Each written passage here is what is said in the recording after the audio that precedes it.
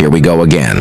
Chelsea are reportedly preparing a player plus cash bid for Manchester United winger Jadon Sancho, according to reports from Fabrizio Romano and The Sun. The London club is said to be offering Raheem Sterling in exchange, with additional cash, in hopes of landing the England international. Sancho, who has struggled for consistency at Old Trafford, could find a fresh start at Stamford Bridge under Mauricio Pochettino, while Sterling's inclusion in the deal offers Manchester United an experienced forward who has previously shined in the Premier League. Enzo Maresca's Chelsea are looking to strengthen their attack, and Sancho, still considered one of England's top talents, might fit the profile they need. However, United's willingness to accept this proposal remains uncertain, as manager Erik ten Hag may still see potential in Sancho's development. The deal is still in its early stages, but it could spark significant changes for both Premier League giants as they look to reshape their squads for the season ahead.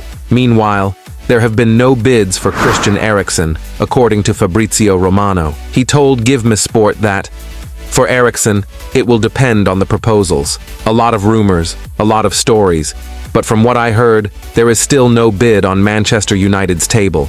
They have not received any formal approach from any club. Let's see if someone will arrive with a good proposal for Eriksen, and if that proposal is quite attractive for the player, that could be the case otherwise, that he will leave. At the moment, the situation is still quiet from what I'm hearing, so it will depend on proposals. But again, a lot of noise, but still, no bids on the table. In other news, Rio Ferdinand believes Man United were wrong to sell Danny Welbeck. Nothing surprises me with Danny Welbeck, Ferdinand said on TNT Sports. I watched him as a young kid at Manchester United, and he was a wonderful player. I couldn't believe it when United agreed to let him go, because I thought he had so much value, not only as a player, but just around the place as well as a former academy player. I think he's someone who players who have played against him respect more than some fans who don't quite realize how difficult he is to play against. He's a great professional too. However, Ruud van Nistelrooy has taken Marcus Rashford under his wing as he bids to return him to his best. Rashford is still a world away from the brilliant form of 2 years ago, when he was Manchester United's standout star. Now Van Nistelrooy, who returned as one of Erik ten Hag's assistants in the summer, is holding one-on-one sessions with the misfiring frontman to resolve the problem. Rashford, 26, has not scored since a quick-fire 3-3 nearly 20 months ago. On the other side, Manchester United's summer transfer window is heating up as multiple high-profile deals are reportedly in motion. With a focus on balancing departures and new signings, United seems to be reshaping its squad as the Premier League season gets underway. According to recent reports, Manchester United have agreed to a deal that will send Scottish midfielder Scott McTominay to Italian giants Napoli. Scott McTominay has already accepted Napoli and their project. Details to be discussed about his payoff, similar to Wan-Bissaka. This is the main part to fix plus personal terms. Club-to-club agreement done with Man United for 30 million euros fee, and add-ons included plus sell-on clause.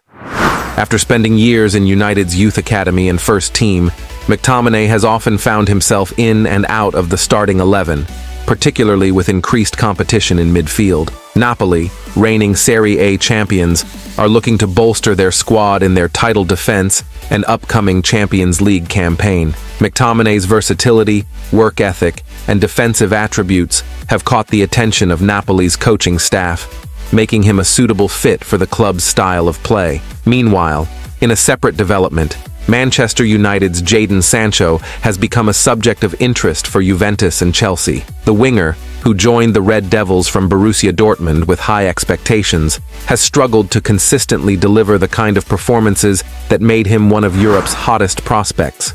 Juventus, in particular, are reportedly exploring a potential loan or permanent move for the Englishman as they look to rebuild their squad after a challenging season. Chelsea, on the other hand, are also keeping tabs on Sancho, viewing him as a versatile option to strengthen their attacking depth. Sancho's future at Old Trafford has been in question, especially given his inconsistent form and growing competition in United's wide positions. A move to either club could offer Sancho a fresh start, but United may only let him leave if a satisfactory deal can be struck, especially after spending a significant sum to bring him to the club just 2 years ago. Additionally, in terms of incomings, Manchester United are reportedly close to finalizing a deal for Paris Saint-Germain's Manuel Ugarte. Renowned transfer expert Fabrizio Romano has suggested that the Red Devils are keen to add the Uruguayan midfielder to their ranks. Ugarte, a dynamic and combative presence in midfield, has impressed at PSG with his physicality and ball-winning ability. United manager Erik Ten Hag has been eager to add steel and energy to his midfield, and Ugarte's arrival could significantly bolster United's options in the center of the park. The potential signing of Ugarte follows a busy summer for United. With several pieces of the puzzle coming together, Manchester United's transfer activity signals a clear intent to compete at the highest levels this season. The departures of key players like McTominay and possibly Sancho, combined with high-profile signings like Ugarte, illustrate the club's efforts to strengthen the squad while also making room for new talent. As negotiations continue, all eyes will be on how United balance out their squad and whether these reported deals come to fruition before the window closes, again and again. Joe Cole believes Brazilian Antony wants to move from Old Trafford. He told TNT Sports, "Manchester United brought on Antony, who in all due respect, probably isn't happy to just play 10 or 15 minutes. He's an 80 millions of pounds player. He probably wants out the door at United, and they probably want him out as well. You're bringing him on, and in that crucial moment when there's a ball to be won, a body needs to be put on the line for your team and for your club.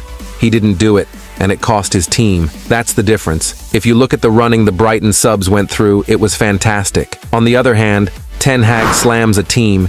He said that, "We concede 2 soft goals where we should act better as a team. You can't drop points. It is so unnecessary if you protect the goal like we do, and then drop points. Football is about details, and we have to do better on such occasions. It is very disappointing, especially when over long parts of the game we had control. We conceded 2 unnecessary goals. Very avoidable. We have to be more clinical in both boxes. How we conceded the goals was very soft. It shouldn't have happened. We should be better organized in such moments. We have to talk and be aligned in such moments. Everyone knows their job, and as a team, we protect our goal. There were some very good parts in the game. We had a lot of control in possession and created some chances, showed resilience, and came back and scored what we thought was the winning goal. We have to take this. It's a disappointment, but I can take a lot of positives from the performance." Additionally, Erik Ten Hag has explained the absence of Jadon Sancho from his Manchester United squad faced by Brighton. Speaking to TNT Sports before kickoff, he said, "He's here. I had a choice to make. We had some issues. We need a full squad. He's one of them and needs to compete for his position. We'll have a look. In the squad, it's a long season." Sancho was frozen out of the first team last season following a spat with Ten Hag, before he returned to Borussia Dortmund on loan for half a season. After coming back, Sancho and Ten Hag have buried the hatchet on their feud, though it appears the winger has more work to do if he is to get back into the squad. Sancho has also been linked with a transfer exit from Old Trafford, with several European giants clubs including Paris Saint-Germain, Juventus, and Chelsea.